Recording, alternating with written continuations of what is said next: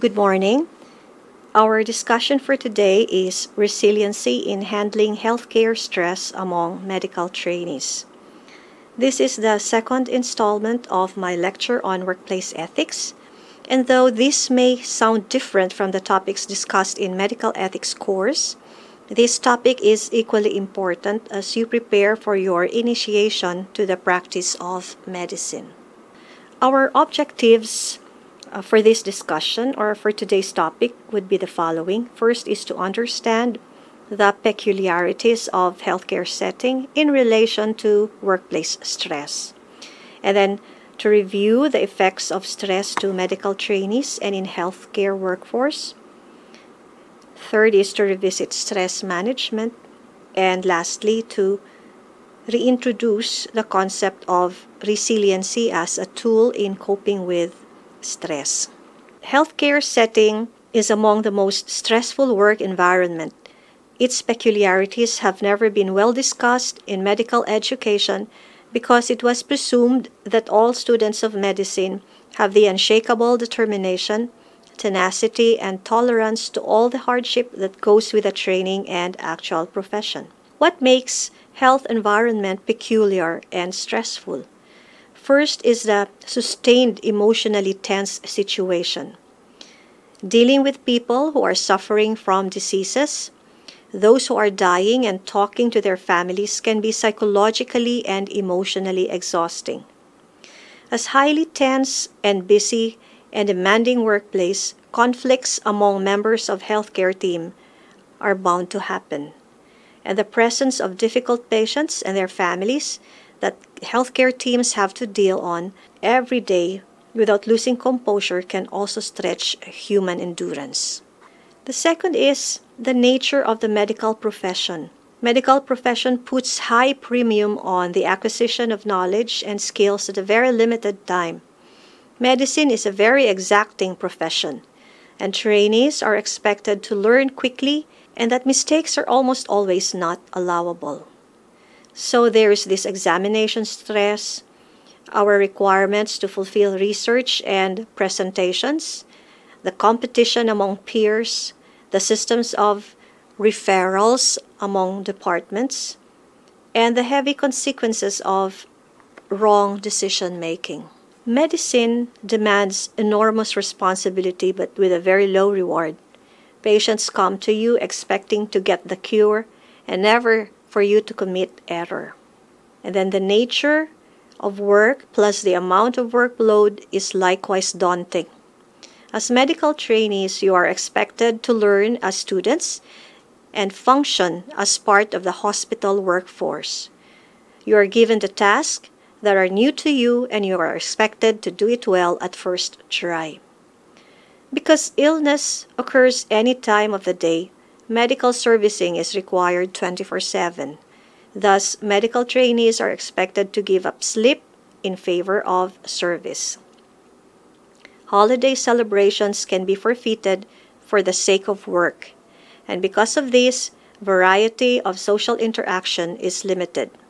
This is heightened by the pandemic, and quarantine or isolation protocols were constantly imposed and of course bear so much restrictions on the mobility or social interactions of medical trainees. There is almost always a never-ending array of urgent situations in the hospital, and this sustained hyper-vigilant state may cause not only stress but burnout. There is always that impression that those who go into medicine are made of stronger stuff. There is a high expectation on the stamina and endurance of medical trainees to the pressures that are being presented. The culture of survival of the fittest is an implied dictum for medical education and practice. Psychological distress is perceived to be a sign of weakness. Lastly, medical profession is not known for having established support system for physical and psychological distress among its ranks. It was only very recently that mental health was given attention to within healthcare environment. Again, I would like to mention that stress is not altogether counterproductive. We have what we call eustress or positive stress. And positive stress is also beneficial because it stimulates the acquisition of knowledge and skills. And it boosts self-confidence or develops self-confidence. And as we experience difficulties and handling difficulties in life, our maturity also improves. And we can tolerate some sort of ambiguity or levels of ambiguity when we are used or have hurdled eustress by the daily basis. Distress or negative stress, on the other hand, may impact individuals and institution. In an individual, it interferes with effective and efficient learning. It may impair memory and problem-solving skills. It increases anxiety levels, and it induces psychosomatic symptoms or exacerbations of illnesses. And of course, there's the propensity to burn out and not finishing the medical course. Distress or negative stress has also an impact on organization. On institutions, stress will affect indirectly. As workers, increases the chance to commit medical errors. And if there are medical errors, litigation process could also be faced by the hospital and the administration. And as workers commit frequent mistakes, there would be poor quality patient care, and thus would affect the reputation of the hospital or institution. Neuroscience has shown that stress can permanently destroy neurons of the brain that affect learning, reasoning, and impulse control, or even memory. That's why there's the need to always cope up and manage stress effectively. We have what we call occupational stress. And to be specific, when we talk about occupational stress, we refer to biological and psychological effects of negative interaction between work conditions and persons' knowledge, skills, and expectations. Burnout, which occupies the farthest end of the stress spectrum, is characterized by a triad of emotional exhaustion, depersonalization, or treating patients as if they are just objects, and low productivity and assessment. While stress means over-engagement to certain situations, burnout is the disengagement. Stress makes a person overreactive, anxious, and hyperreactive, while burnout makes emotions blunted, or depressed, detached, and hopeless. The rate of burnout is higher in healthcare professionals. This data was taken a few years prior to pandemic. Currently, however, some studies have shown a tremendous increase, mainly attributable to COVID pandemic. The highest figure derived from recent study is 76%, meaning that 76% among healthcare practitioners have burnouts compared to the 27% in general population. Suicide rates are also higher among healthcare professionals than other subsets of population. This is the stress scores of trainees across fields of specialty. Surely some changes would have been observed during this pandemic also. Current data are still being investigated, which suggests that internal medicine is gaining more points in the stress scales. Pre-pandemic, however, the specialty with the highest stress score is OBGYN, followed by surgery, then anesthesiology. So again, I would like to emphasize that stress is a part of everyday life. Just because we are in a stressful situation, it doesn't mean that we always have to get stressed out. We may be in a storm, but let us not allow the storm to be within us. As mentioned on my last lecture, the first thing that is helpful in managing stress is to identify the source of stress. And there are 4 A's, letter A's, in managing it. First is to avoid the necessary stress. There are so many things that stresses us out that we can do without or always avoid. Example, buying very expensive and unnecessary things which will make us agonize over paying for it when the billing time comes. Second is altering the situation. Conditions that can be modified in order to do away with stress should be considered. So while you are getting stressed over traveling from your residences to the workplace or school, then probably you can cut the stress over traveling by considering a halfway house. Third is by adapting to the stress. But just how do you adapt to stress? Well, you may reframe the problem. And reframing problem means viewing stressful situations from a more positive perspective. Like when you are caught in a traffic, consider this as an opportunity for you to pause, pray, and meditate. And then you should also learn to see the bigger picture. View the issue as how it will affect you in the long run. Understanding the need to sacrifice for your future and aspirations will help you adapt to your responsibilities more. Next is to adjust. Adjust your standards. Set reasonable standards with room for imperfection. This way, you will learn to accept your limitations and be realistic with your goals. Practice gratitude in everything. Find the good side in all situations. Last is accepting that there are things beyond your control. Instead of looking for the upside or better view of the stressful situation, then learn to forgive. You forgive others to achieve inner peace and serenity. You forgive yourself to unload your emotional burdens so that you can move forward. Share your feelings to trusted friends. Do this with discretion, as bearing your own self in social media can bring more stress than relief. Know yourself more. Do not live your whole life trying to comply to the unreasonable and unrealistic expectations of others. Amidst the stress, burnout, and management of stress, one very important quality that you should always have or always to improve on is resilience. Resilience, by definition, is an attitude that enables the individual to examine, enhance, and utilize the strength, characteristics, and other resources available to manage and overcome the effects of stress. It is a response or set of methods used to successfully navigate through any perceived stressful event.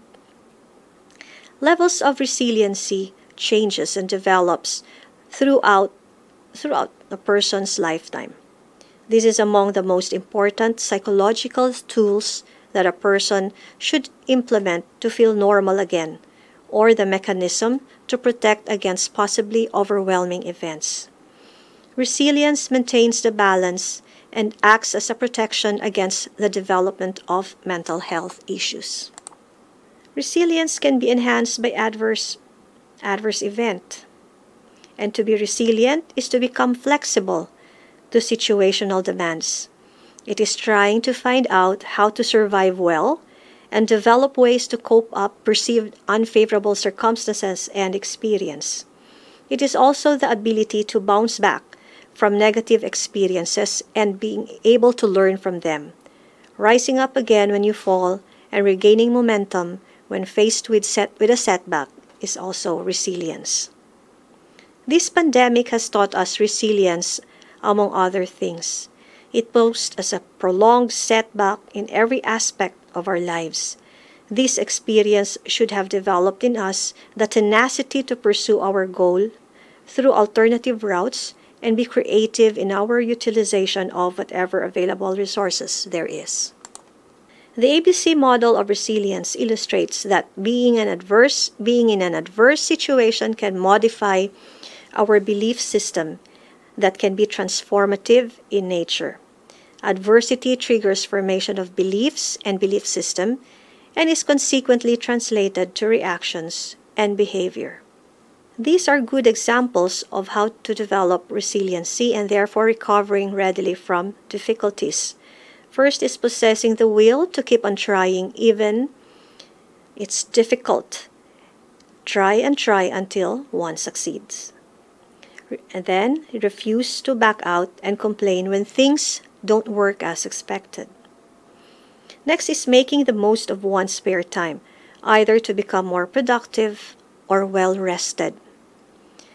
And then preventing oneself to act impulsively and rashly. And of course, the resolve to change the things that can be altered while accepting also the things or the circumstances that cannot be changed. Why is resilience or resiliency important? 1. It improves learning and academic achievement. It is resiliency that renders a person to be tenacious, to pursue knowledge amidst difficulties and frustration. Second, resilience lowers absences from work and study because it lends individuals the optimism needed to go on with the task despite challenges and setbacks. Therefore, as resiliency leads the person to become hopeful and optimistic in his struggles, his feeling of despair and misery can be buffered, and because of this, mental health issues and psychosomatization can be avoided. Also, resilience reduces risk-taking behaviors such as substance abuse and sexual experimentations. As the person becomes more focused on getting back to his tracks and thinking of better or more effective ways to cope, substance abuse, sexual experimentations, and other risk-taking behaviors can be avoided. Resilient people are more socially engaged, be it within the family or community. The strength to carry out provides confidence and willingness to help others. As resiliency lowers the occurrence and high degree of stress and burnout, the rates of morbidity and mortality are also lowered. Resilience is also believing that adversity is temporary and it is meant to be dealt with in order to survive it. So what are the types of resilience? First is inherent resilience or the natural born resilience. Every person is born with its own temperament, and each temperament have a corresponding response, natural response to stress, which we term as resilience. Adaptive resilience is exemplified by having to go through your 24 hours duty while you are in a process of engaging it. So, this is brought about by difficult and challenging experiences that need to be learned on the spot to develop the ability in managing stress and pain. Learned resilience. Learned resilience is built over time, and it is activated through difficult circumstances in the past. Through this, persons learn, grow, and develop mechanisms to manage and find strength to overcome new challenging and stressful events. So as you already have survived your 24 hours hospital duties during your clerkship, this will give you enough encouragement, optimism, and confidence to survive as well your postgraduate internship and then residency training. Several key elements to the development of resilience. First is the emotional factor. Emotional factor is the positive and optimistic outlook, self-control, stamina, and good character of a person. This also includes the emotional calm and balance even in the presence of pressures. Second is the spiritual factor. These are the strong set of beliefs, values, and principles that a person may have that would help him sustain stress. Vision gives sense of value to activities and actions. Therefore, these also affect the determination and the effort of a person to overcome obstacles in order to achieve the goals that the person would want to achieve. There is nothing more resilient in this earth than the human spirit. It drives every individual to survive tragedies and life-changing experiences. It brought success even amongst the most adverse conditions. Jews survived the Holocaust and became a thriving independent nation in the middle of an adversarial neighboring states. Japan rose to become an economic power following bankruptcy during the Second World War, and the list goes on and on. And as we say in our own, matira ang matibay. Another element of resiliency is the social factor. Building positive relationships provide positive emotions, and among which is sense of self and self-confidence.